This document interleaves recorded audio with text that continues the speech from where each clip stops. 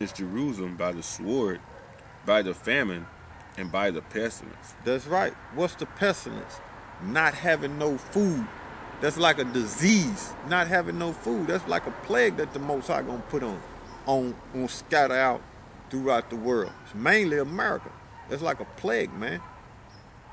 And it tells you in Exodus chapter 20 that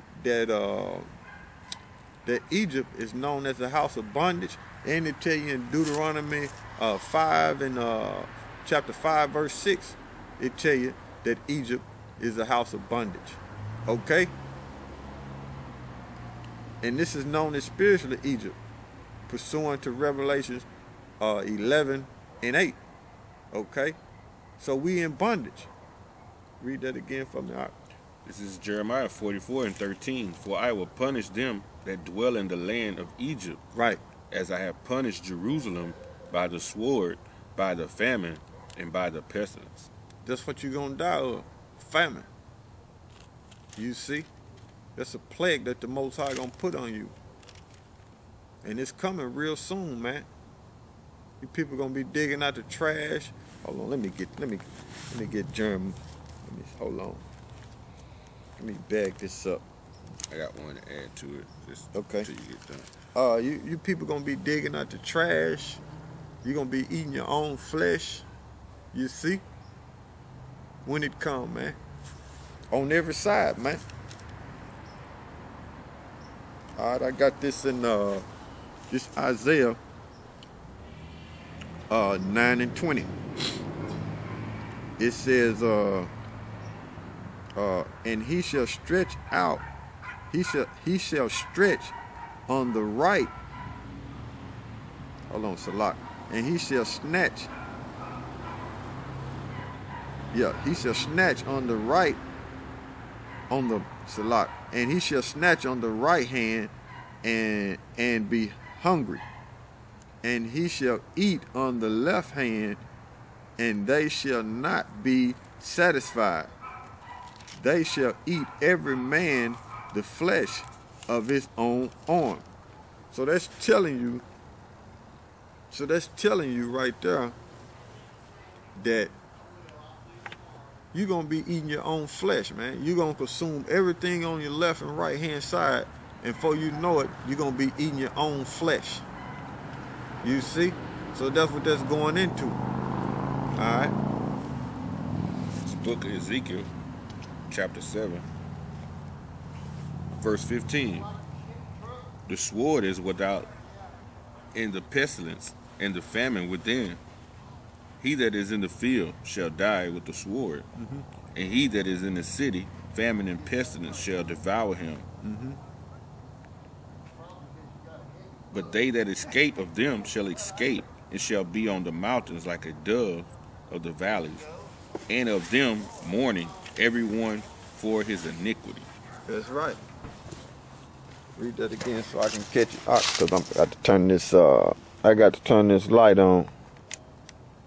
The book of Ezekiel. The light. Hold on. Light. Let me see the light come on here. Yeah. Okay. The book of Ezekiel 7, 15 and 16.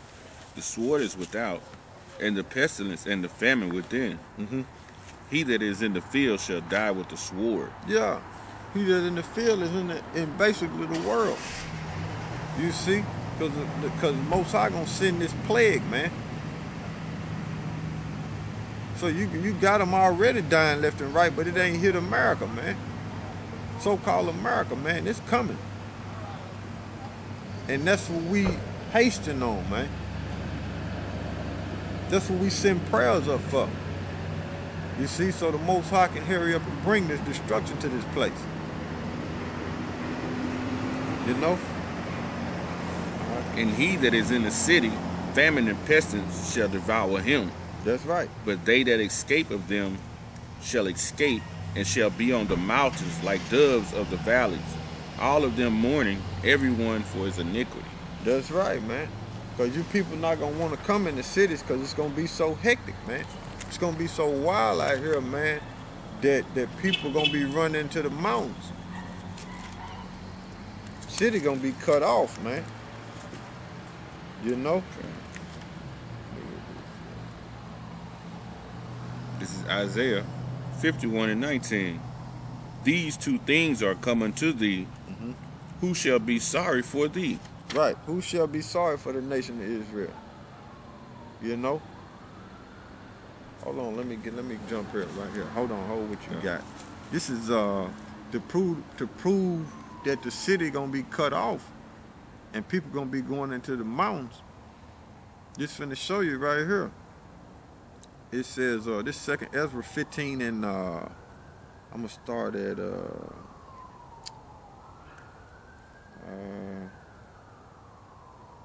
all right, I start at 14.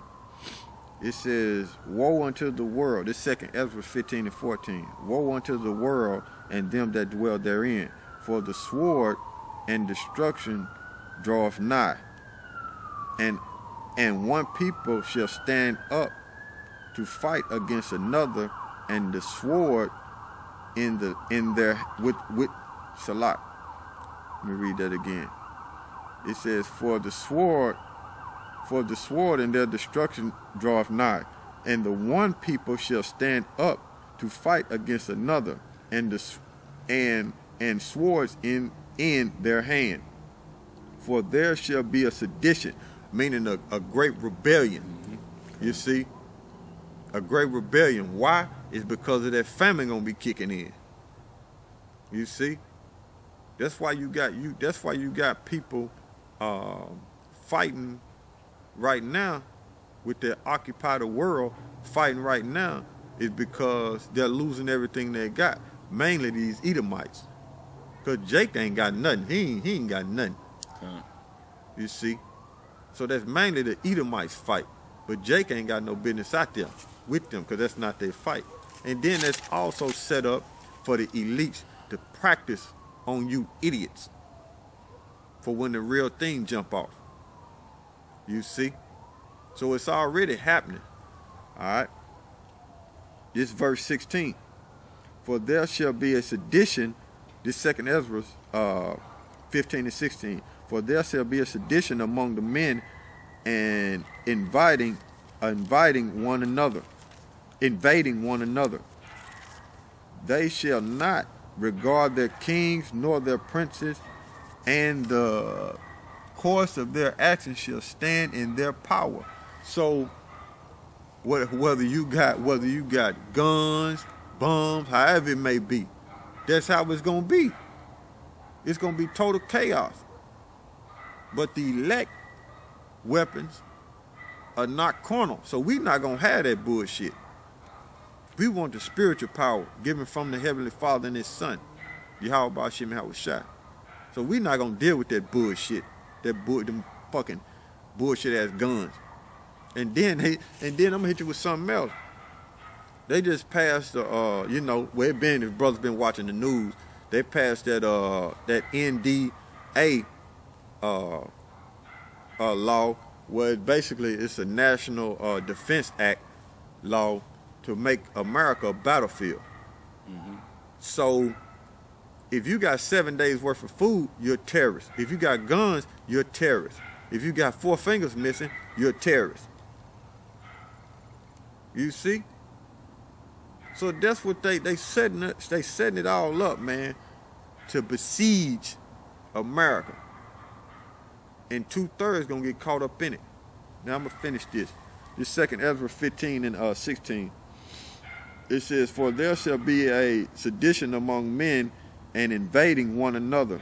There shall not regard their kings nor their princes, and their course of their actions shall stand in their power. A man shall desire to go into the city and shall not be able. So that's why they're going to be going into the mountains. You see? That's why they're going to die off in the mountains. And it said, for because of their pride, the city shall be troubled, and the houses shall be destroyed, and men shall be afraid. So that's telling you right there. That's going to be the chaos that's going on